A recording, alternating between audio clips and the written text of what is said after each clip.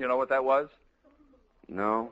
That was a theme song from I Was a Teenage Werewolf. You could have fooled me. Now do you know what this is? No. This is the sixth show of the series of the brand new radio series. From Hollywood, we present the Stan Freberg Show. With the music of Billy May. Plus the songs of Peggy Taylor with Dawes Butler, June Foray, Peter Leeds, and the Judd Conlon Rhythmaires. No use to look for us on TV, Because in case you did not know, we're being brought to you on. Brought to you on. Brought to you on RADIO.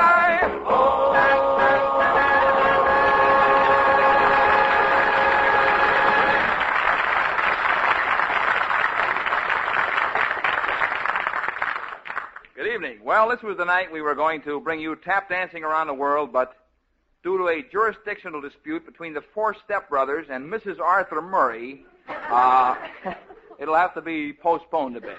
But it's great to be with you tonight. We have a... Pardon me, Mr. Freberg, but my name is Tweedley. Well, we all have our problems.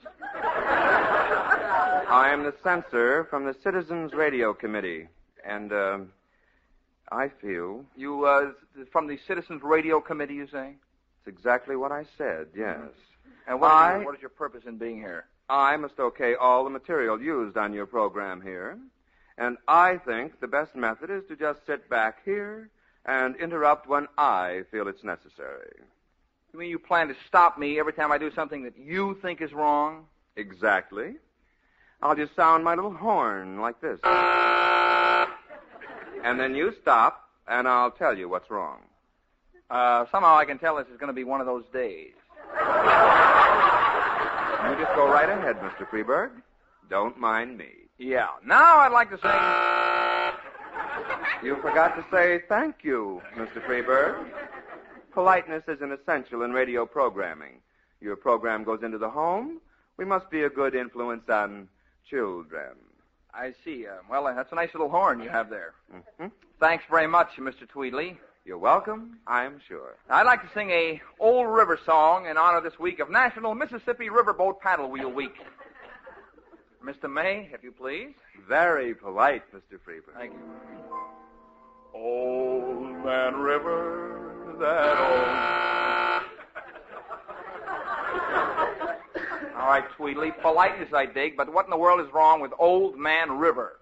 The word old has a connotation some of the more elderly people find distasteful. I would suggest you make the substitution, please. I suppose you insist? Precisely. You may continue. Okay, music. You forgot to say thank you. Yes, okay. Thank you, Mr. Tweedley. You're quite welcome, I am sure. Elderly Man River, that elderly man River, he must know something, but he don't say nothing. All right, hold it, fellas. Now what, Tweedley? The word something, you left off the G. But that's authentic. Something. That's the way the people I'm sorry. talk down there. The home is a classroom, Mr. Freberg. I know you said that. Keep in mind the tiny tots. And furthermore, think back. You'll recall that you said, but he don't say nothing. Mm-hmm. That was in quotes. Now, really, Mr. Freberg, that's a double negative. Do you mean he does say something? No, I just wasn't using my head, I guess. I mean, after all, it should be grammatically correct, keeping in mind... the tiny tots, yes. You probably mean he doesn't say anything. I suppose I mean that, yes, I guess. All right, fine. You win. All right, Billy, music. Thank you. You're welcome, I am sure. Elderly Man River, that elderly man River, he must know something, but he doesn't say anything. He just keeps rolling. He just keeps rolling along. He doesn't plant potatoes. He doesn't plant cotton. and those that plant them are soon forgotten. But Elderly Man River, it just keeps rolling along. Excellent. You and me.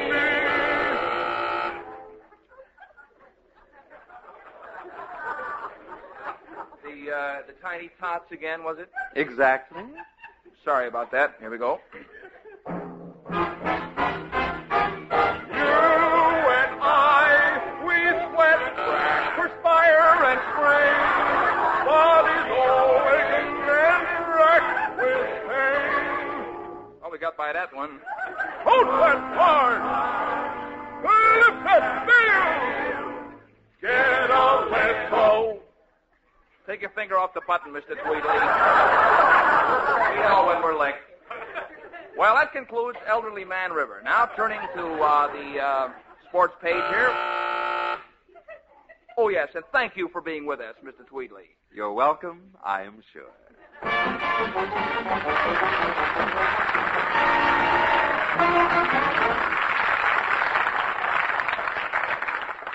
Once more, we present Mr. Robert E. Tainter, the man who looks for the dirty linen in the history hamper. And here he is, Bob Tainter.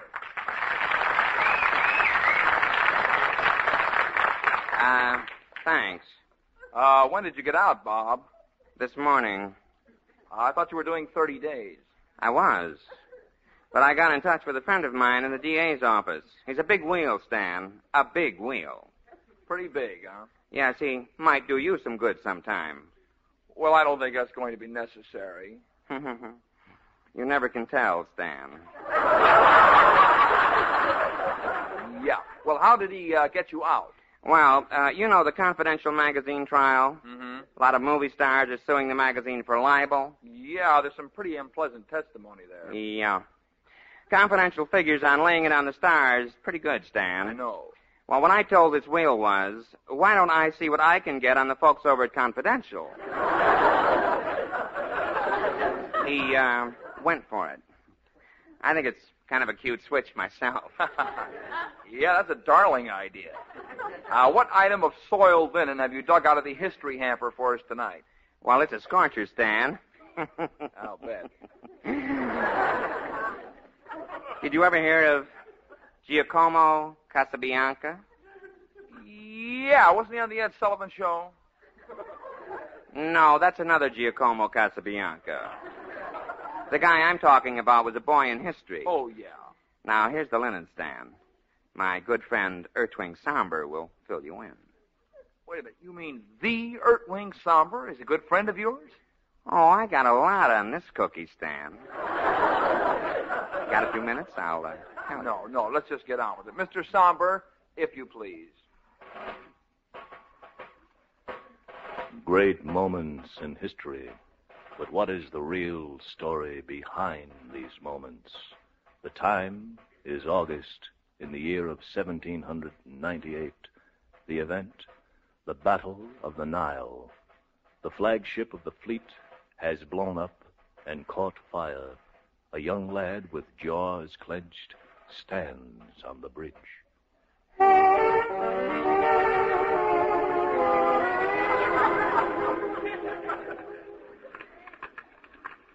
All right, boy. The time is now. Go stand on the burning deck. First you give me the money, then I'll stand on the burning deck.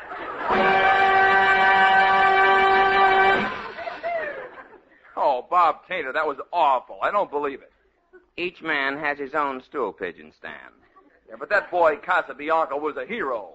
Well, so was my grandfather until he chickened out on Custer's last stand. Let's get lost, will you, Bob? I want to introduce Peggy Taylor. Sure, Stan. No offense. Here she is, Peggy Taylor.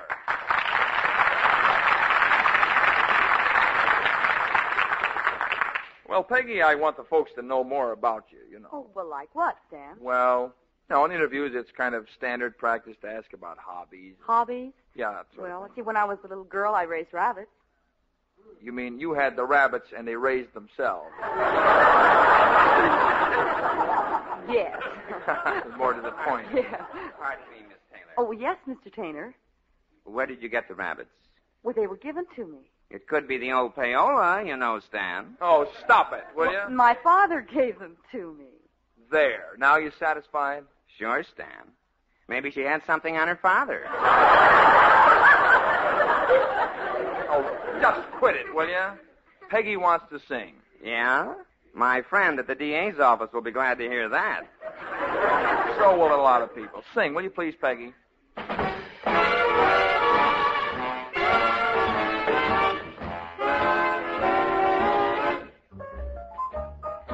Rock-a-bye your baby with a Dixie melody. When you croon a tune from the heart of Dixie, hang that cradle, mammy mine, on that Mason-Dixon line, and sing out from Virginia to Tennessee with all the love that's in ya. Weep no more, my lady, sing that song again to me. So soft and low, just as though you had me on your knee. A million baby kisses I'll deliver the minute that you sing that Swanee River. Rock-a-bye, your rock-a-bye baby with a Dixie melody. Rock-a-bye your baby with a Dixie melody. When you croon a tune from the heart of Dixie, hang that cradle, mammy mine, on that Mason-Dixon line, and sing out from Virginia to Tennessee with all the love that's in ya. Weep no more, my lady, sing that song again to me. So soft and low, just as though you had me on your knee. A million baby kisses I'll deliver the minute that you sing that Swanee River. Rock-a-bye, your rock-a-bye baby with a Dixie melody.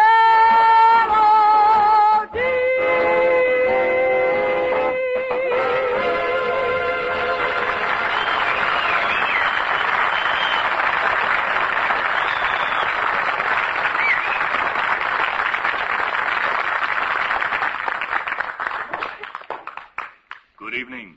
Our panel of experts are with us once again tonight. Mr. G.L. Spoon, Miss Edna St. Louis, Missouri, and Dr. Linus Quartz. I'm your moderator, Fulbrook Mason. Now, to meet the panelists, first of all, Dr. Quartz, I believe you received your doctor's degree at MIT. What was your field? I received my doctor's degree in Little Orphan Annie. That was my major. My minor was Little Abner. Next, Miss Edna St. Louis, Missouri, who received her master's degree in Tarzan. Yes, the subject of my thesis for my master's degree was Tarzan and the Apes and his influence on the 20th century culture. All right. Yes. Now, our third panelist, G.L. Spoon, a roving reporter. And you covered the comic strips, didn't you? That's right. The funnies are my beat, yeah. And what school did you attend? Well, I didn't attend any school as such. Let's just say I'm from the School of Hard Knocks. That's not original, but it's very apt. I see. I may not have any doctor's degrees like some other people around here, but I'll go on the $64,000 question anytime with my subject. And that is? Dick Tracy. I don't see any reason to go around there with a chip on your shoulder, Mr. Spoon. Look, I haven't got any chip on my You shoulder. have a chip on your shoulder. It's I do obvious. I do not have a chip on my shoulder, Dr. Coit. I don't have to go to college to learn about Dick Tracy. Gentlemen, if you have anything to say, please raise your hand. Please raise your hand. Now then, the first question today is sent in by a listener is, why doesn't Tarzan do as much swinging as he used to? Dr. Coit? Too old for it. Oh, now, wait a minute, Doctor. Tarzan's my subject. Furthermore, he's not too old. The man is too old. No. It's just that his vines aren't so good as they used to be. Actually, I think we can dispense with that vine stuff, Miss Missouri. We all know that he uses ropes. Oh, wait a minute. He doesn't use ropes. I guess I ought to know. Yeah. Tarzan uses real, genuine ropes. See? I mean, he uses vines. Well, Hey, you look, got me all vines mixed up. are ropes. The fact is, a 72-year-old man is not going to go swinging across the ravine. Sweetheart, you don't Speaking of people's ages, I don't think little orphan Annie will ever see 45 again. Just a moment. Wait. Now, she's getting a little senile. I mean, I noticed that in her dialogue balloon. A little senile, eh? Yeah. Well, I think the way she's handling those criminals in the canyon there, it doesn't look like the work of an old lady, does it? All right, let's I don't think an old lady. we get on to the next. Whip those But she's criminals. a nice old lady. Could we please have anything? The girl is 8 years old. I know. We get on to the next question. I think we have completed that She question. dyes her hair. She got a red wig. She dyes her hair. Oh, you're a real card tonight, aren't you? Yes, you know. That one. Mr. Spoon, did you have your hand up? I certainly did. In fact, it went to sleep. Oh. We're going to talk about criminals here. I think we should leave that to the Dick Tracy expert. Oh, that's it. That's a wonderful idea. All right, now here's our next question. Is Morin Plenty really guilty of the triple murder? Now we're getting somewhere. Never mind that. It's dull stuff. Dull. What do you mean, dull? No, it's dull. Let's talk about some of the Orphan Annie characters. Punjab, for instance. Now, there's a man. Oh, Punjab. Punjab, it sounds like a misprint. Phony, that Punjab. Could he drop a leopard with a 4-inch letter opener? Listen, he just dropped his cloak over the leopard. Wait a minute. I got my hand up. One at a time. Look, Spoon, please. I You got your hand up. Go ahead. All right, Get on. Listen. Your hand's still asleep. You let me talk. I'll have to learn the language.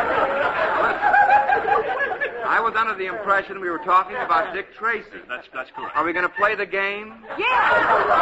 Now, No, the man look. If Dick Tracy is such a world beater, how come he let Morin Plenty's sister-in-law put a .38 caliber bullet in his skull? Yeah, how about now, that? How come that? It was a .22 short, and it was just a flesh wound. It didn't actually enter the skull. He had a lobotomy. Shall we just a moment? Shall we just stick to the It question? is the man's I just want your opinion. That girl in the skimpy dress shot him in the head, and ladies and gentlemen of the radio audience, these are the opinions of our panelists and do not necessarily represent the opinions of CBS Radio and its affiliates. Now, the question is, the question is now, is Morin Plenty guilty? Miss Missouri? Guilty. Dr. Floyd? Not guilty. Mr. Spoon? I can't express my opinions on this because I may be called in as an expert witness at the time of the trial. I guess we have a hung jury here tonight. Well, the next question, subject, is wardrobe. Wardrobe. Yes, wardrobe. Does or does not Orphan Annie have more than one red dress? Dr. Floyd's hand shot up. You're first. Yes. The man who has received his doctor's degree in Little Orphan Annie. You have got to keep rubbing that in, don't you? I'm not rubbing it in, sir. I'm merely stating a fact. I have a doctor's degree. That is a Dr. fact. Floyd had his hand, up at All right, yeah. And When he was a little kid, he was a little fat, spoiled kid. I can tell the type. Listen, sir. All right.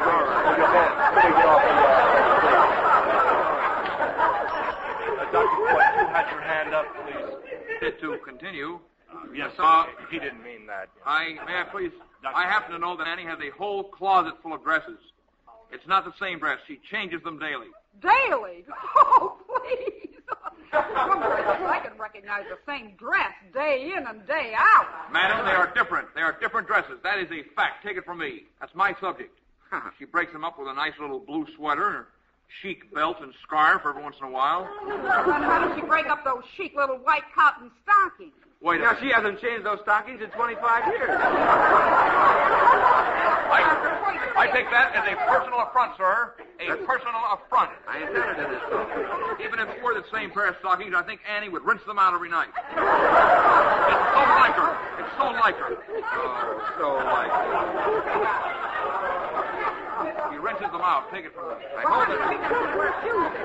Listen, madam, you should look that good in white cotton stockings. Rinse or unrinsed? Hey, White, That Daddy Warbucks is a pretty wealthy guy, right? Only one of the top billionaires in the world, that's all. That's all. Well, then why doesn't he spring for a few bucks and get her a home permanent? Yes, I really look like a rat's nest. A rat's nest, eh? Listen, madam, I noticed the Marcel has gone out of Tarzan's hair lately. Well, in fact, Are you it's a kidding? fingernail test. Well, he's wearing a hairpiece. What did you say? He's wearing a hairpiece. Tarzan was wearing wearing a hairpiece. Well, I suppose that crew cut that Dick Tracy affected is a derriere cree. Oh, no. Oh, look at this gal. You hit a man when he's down and wounded. He's up. He'll probably get amnesia. No, the man's back on his feet, and serves him right, the big jerk. Big jerk. That goes for Tarzan, too. Oh, now, just... Oh, now listen here, Dr. White Stocking. You insulted the little woman, Annie. People, our time Bring is up. Sandy in, that's all. You're right. And Great animals of our time. Yes, it is. I'm very sure. And that's a museum. Yes, Don't have thank his you, own but show. people, and that concludes another episode of our panel show, Face the Funnies. Now it's good night to Mr. G.L. Spoon. If vandals kidnap you, look for fingerprints on or about your person. That's a Crime Stopper. Oh, indeed it is. And Dr. Linus Coit? Yai. Arf, arf. Glorioski, it's been grand being here. Finally, Mrs. Edna St. Louis, Missouri. Me, panelist, you, moderator. And so it's good night until next week. Listen, madam, I can take a...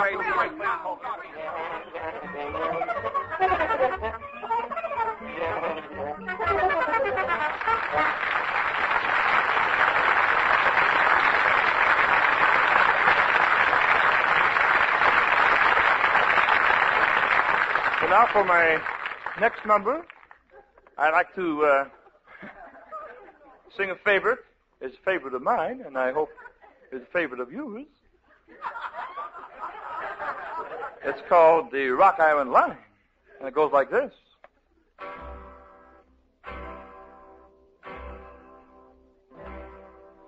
Now, this here's a story about the Rock Island Line. Now, the Rock Island Line, she run down into New Orleans. And just outside of New Orleans, there's a big toll gate. Pardon me. And all the trains... Pardon me. Yeah? Are you going to sing the song, or read it, or what? Well, I'm going to sing it, but first of all, I always tell you of the story behind the Rock Island Line, sort of sketching a little of the background, as it were. You are going to sing it, though. Yeah, I get to it. Well, let's get to it then, eh? Okay. And all the trains that come through the toll gate, why, they get to pay the man some money. But, of course, if you got certain things on board, you're okay. You don't have to pay the man nothing. I mean, you're okay with him. All right. Let's Okay. step it right along there. Let's snap it up. Okay. And just now we see a train. She's coming down the line. And she went get up to the toll gate. The driver, he shout down to the man, he say, I got pigs, I got horses, I got cows. Look, you can skip all of that. He didn't let me name all the animals. Yes, I know, but we don't need that. He didn't let me get to the sheep. Well, that doesn't make any difference. Well, makes a difference to the sheep. Yes, I know, but let's get the train rhythm going and never mind the sheep. Okay, half the driver, he say, I got whole livestock, I got whole livestock, I got whole livestock. And the man say, well, you okay, boy? You don't owe me nothing. Let's go right through. You have to pay me nothing. I mean, I didn't mention the sheep. I know, but let's skip the recitation. Well, I come to the best. Let's get to the meat of I come to the best part now. I come to the part where the driver foo him.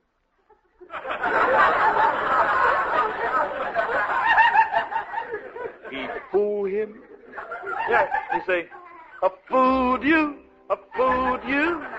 Look, let's just sing the song. Well, I think let me tell you how he fooled the toll gate driver with the pig iron. I mean, will you just sing the song? Well, that's the payoff to the routine. You know, I think I get big reaction to it in clubs. Yeah, will you just sing the song, please? Well, okay. A lot of people waiting to see how the story. Will you just sing the song? Come out, you know. Will you just sing the song? Well, okay. You can disappoint them. That's all. I'll take the chance. Okay. Oh, the rock island line is a mighty good road. Oh, the rock island. You sure you don't want the pig iron part? Okay. The line is a line to ride. Oh, the rock island line is a mighty good road. Well, it was the right. I got the right. I might finally get the tick of that state. Oh, the rock island line. Mumbles. What's this? Get your chickens at the station? Oh, get your ticket. Get your ticket at the station. Oh, get your ticket at the station.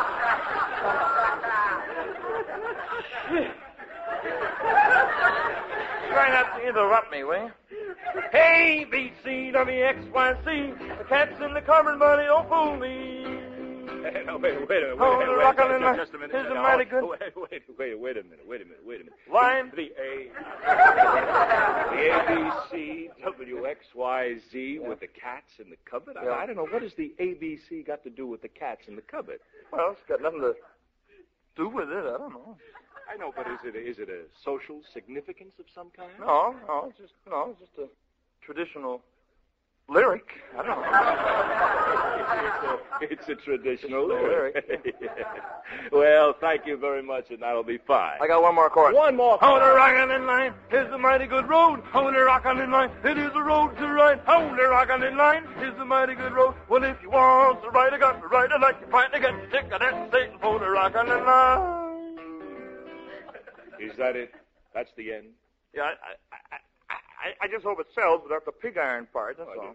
You can forget about the pig iron. Well, I'm just trying to get you in a little of the background. Yes, I know. Sketch in a little of the background. You gonna release the record? No, I don't think so. Okay.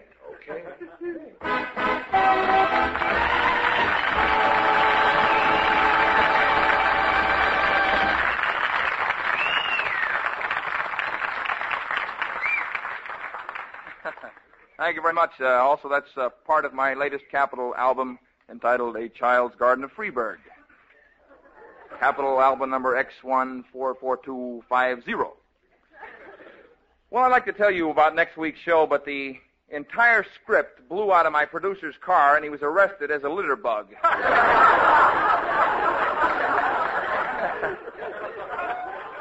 So, as soon as he gets up bail, why, I'll let you know. I hope you'll be with us next week. Meanwhile, this is Stan Freberg saying thanks for being with us. God bless you, and good night.